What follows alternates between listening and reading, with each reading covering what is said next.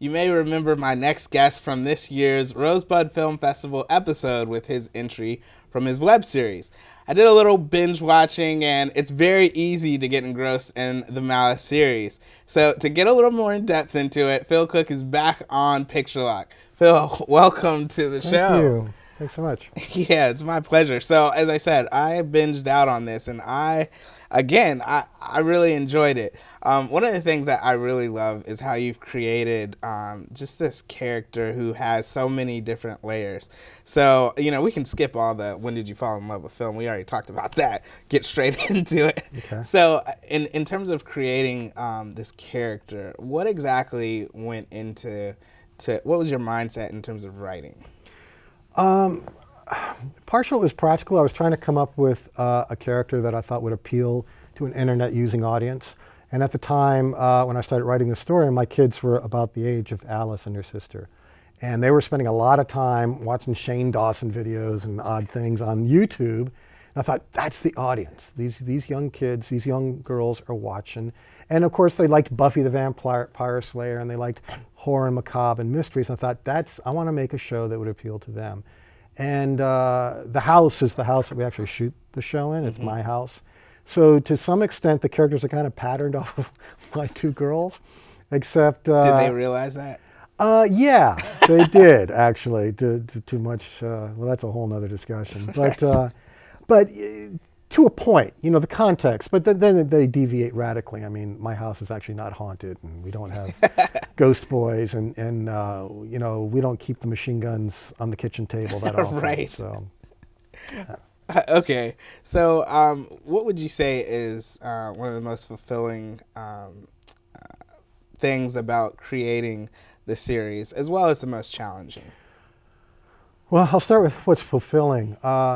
What I found really intriguing was this idea of condensed storytelling, and where you're trying to do something that normally would take 22 minutes or 40 minutes in you know, longer form television, but do it in this sort of much tighter shorthand way in 6 or 7 minutes, and make it so compelling, because it was going to be watched on the internet where all these distractions coming at you, you know, Twitter and whatever, that I didn't want to give anybody a reason to click off and pause. You know, I wanted it to be really compelling and interesting and a cliffhanger, so you had to see the next one. Right. So that was really, it was fun, it was exciting. And I think it does work. You can hold an audience and tell a story with some detail. It makes the audience work a little harder for it. So that was cool. And the other part, you know, when I would make features, it would take 2 or 3 years to get a feature done. And these, you know, because we would finish an episode and get them out there, you're getting feedback, not that it's changing the direction of the story, because it's not an interactive thing to that extent, but you're getting feedback from your audience. And so you're building your audience as, you know, the episodes are going out there, and it's an interactive dialogue, which I never had before. You know, back in the old days when we made a feature, you know, you'd give it to a distribution company, and maybe you'd find the reviews 2 or 3 years later. Maybe, you know, you'd find it showing up on, you know, WDCA on TV or on Telemundo. It's like, oh, look, they're on our show, because you don't know. Right. So you're in a vacuum. Right. So that ability to interact with people was really exciting. In terms of challenges, it seems like every project I do is a smaller budget than the previous one. This is not by choice. And the whole reason I ended up on doing a web series was because the vehicles that we had done in the past, the way we used to raise money to do independent features, you know, the markets that existed for them were consistently getting smaller and smaller and smaller. And, you know, and I had to turn my back on trying to do a theatrical feature. It just was impossible. And turn my back on trying to get stuff on cable and TV. It just became impossible. You know, and this new thing came out, the web, and this concept of web series.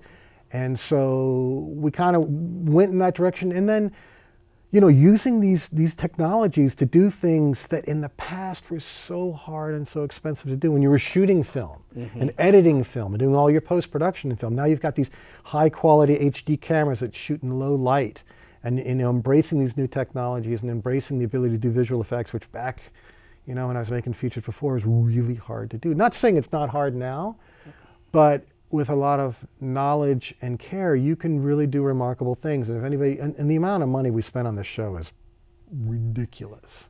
So ridiculous, like in terms of budget-wise. Yeah. Oh my God. Yeah. I mean, we're spending almost nothing on creating the show, but it looks like there's a lot of money in the show. Right.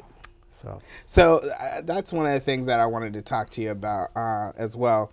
Two questions. One, you talked about writing and ending the episode with some kind of hook. So I'm wondering, do you write with the hook in mind? Like, do you plot it out? Like, I want to get to, end on this point, and then you write everything backwards. And then I'll ask my second question after you answer that. I always know the ending. I know how it's going to start, and I know the ending. Mm-hmm. The in-between stuff I'm not so clear on. And it is a process of discovery, because I realize at the end of every 6 to 8 minutes, it's got to have a, oh my gosh, moment.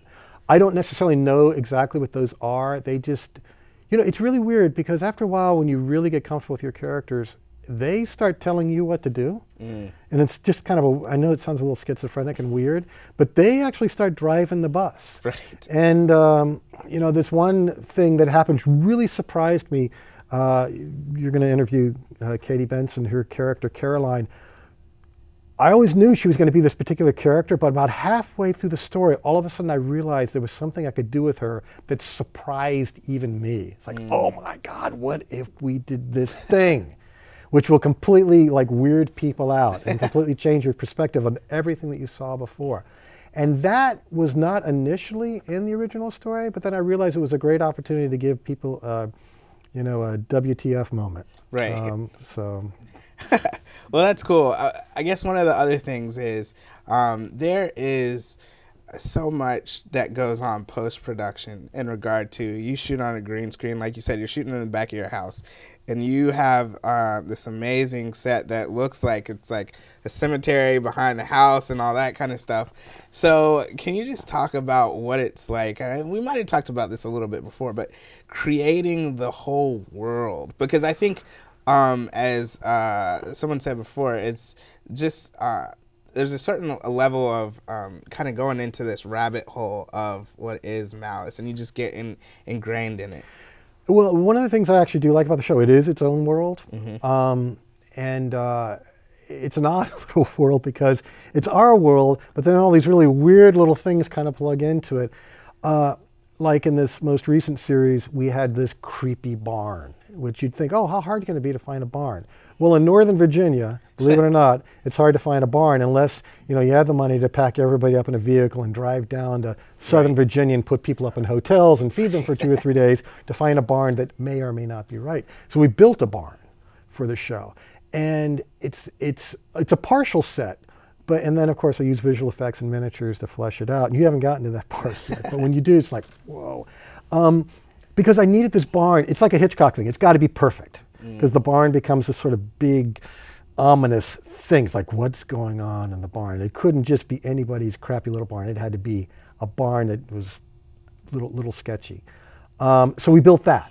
And so what I try to do with this show is everything that the characters or the actors actually physically involved with is a real piece of space. It may not be much of a barn, but it's a barn. So where the critical stuff, the talking heads, where the real drama is taking place in the face, that's always framed against something real, something that doesn't feel artificial or constrained. It's when we step back a little bit and put it in geographic context, that's when the visual effects come into place, and that's sometimes we'll drag out the blue screen, or we'll do some sort of set extension or whatever, just to keep it in context. Because once you know where you're at, you don't need that anymore, because it's all about this. Right, exactly. So. All right, well, I'd love to talk to some of the cast members of the series, so let's take a quick break, and then we'll bring them on. All right, thanks.